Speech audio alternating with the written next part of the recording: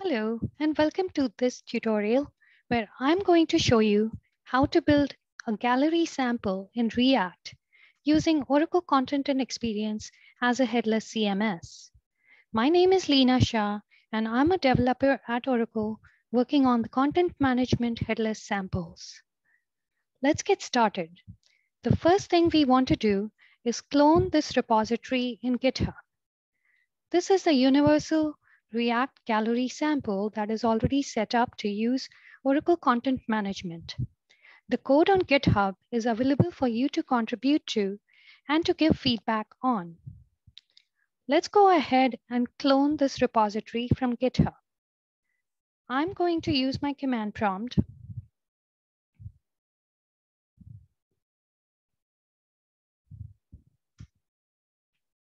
and clone this repo. Once that is done, I will change over to the newly created directory.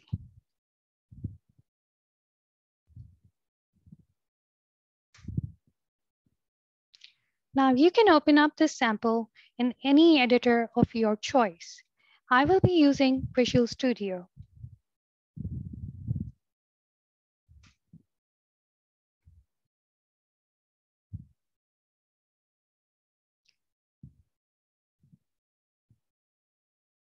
Now, before I proceed to show you the structure of this sample, I am going to download the dependencies for this project using npm install.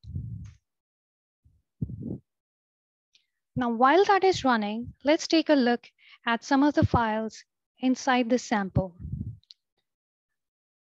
There's package.json, which has all the scripts that you need to build and run the sample.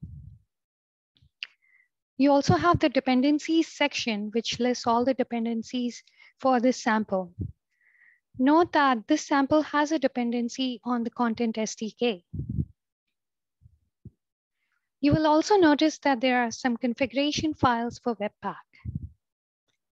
I also wanted to point out the .env file you see over here. This file, it is the OS configuration file. We use environment variables to store configuration information about the Oracle Content Management Server. The server that is listed in server URL is a public Oracle Content Management Server. The channel token is what will be used by React to authenticate into our Oracle Content Management instance. One thing that is really important is to ensure that you configure your cross-origin resource sharing to avoid any distributed denial of service attack, DDoS. It's best not to check in this information as part of your source control code because attackers may use it to attempt to access your OCE instance. Now, as you can see in the terminal here, the dependencies have been downloaded. So let's fire up a build by running the command Npm Run Build. What this command does is put together several bundles, both a server bundle and a client bundle that will make the universal React sample available on the local machine. Now that the build is done, let's fire up a local development server by running npm run start. What this does is it fires up an Express server whose port is configured in the .env file. As you can see, the server is listening on port 8080. Let's go on over to the browser and see the sample in action.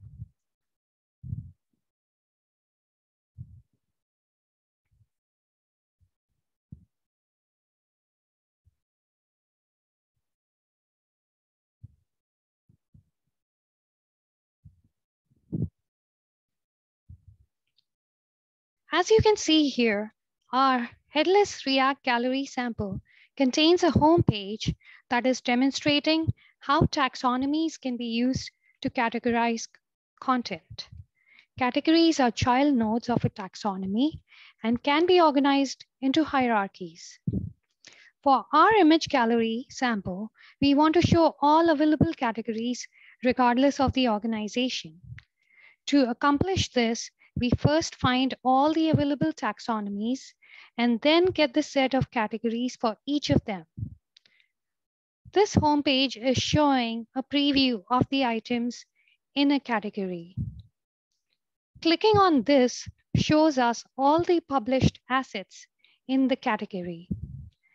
Clicking on an image in the grid brings up a larger rendition of the image and also allows you to navigate through the images in the category. Now let's go ahead and take a look at the source code, which is making all of this possible.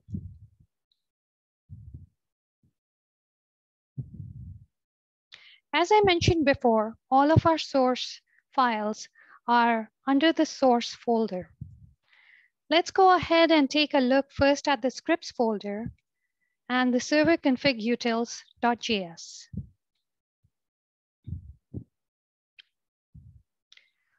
Oracle Content Management makes available Content SDK for anyone to use who wants to build a headless application in conjunction with their specific application framework.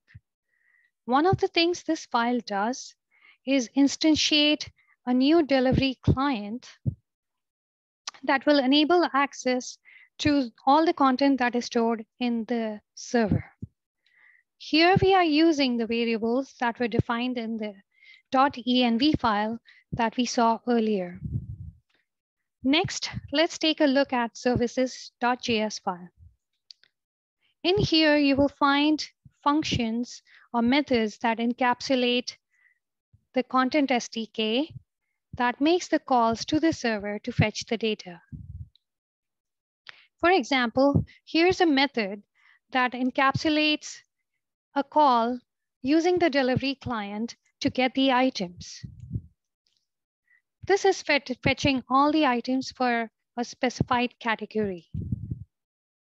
Here you see the fetch categories for taxonomy ID, making use of the delivery client to get the categories for a particular taxonomy.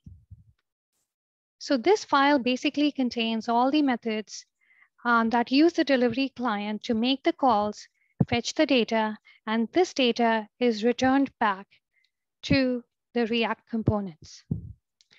Let's take a look at how that is all achieved. For that, let's take a look at the router.js that you will find under the pages folder. This is the global router that is shared between the client and the server.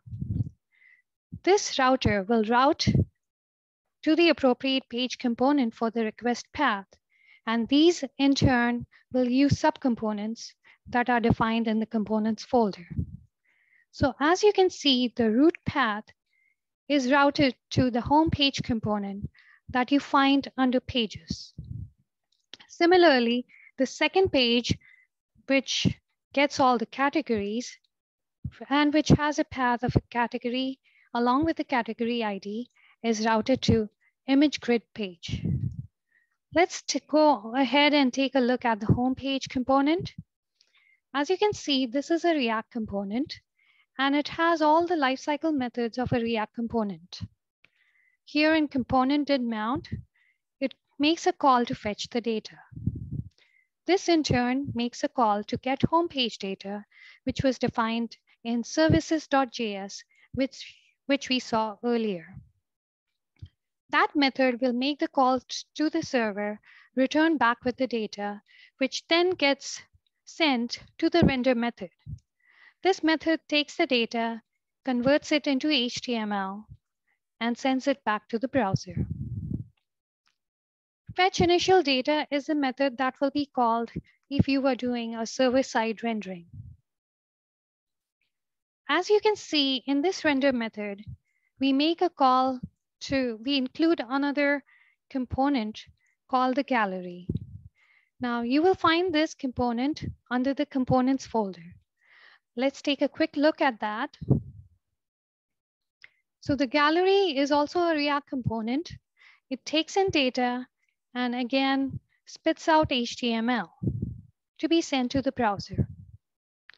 The second page is rendered by this image grid page component, which follows a similar structure to the home page component. It has all the React lifecycle methods, and it also has this render method, which basically takes in the data and converts it to HTML. It follows a common pattern, which you will see, where this makes a call to services to a method in services.js. That services.js uses the content SDK to make calls to the server, get the data back, and that data is sent back to a page component. Now, having looked at the source files, let's revisit the gallery sample in the browser once again.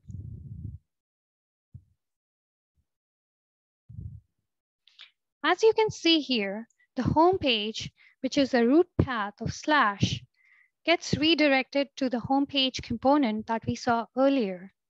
That component in turn will make a call to a method inside of services.js to get all the taxonomies. Then for each taxonomy, get a category, get all the categories. And then for the categories, it fetches 4 items for preview. Once you click on the preview, it takes you to the second page, which has a path of category followed by an ID. This gets routed to the image grid page, which in turn gets all the items that belong to a specific category. All of this content is coming directly from the Oracle Content Management in the context of this React component. All the items that are sent back in the results, they have a differently sized rendition URLs to display each item either in the smaller grid or in a full height preview mode. Well, that's it from my end.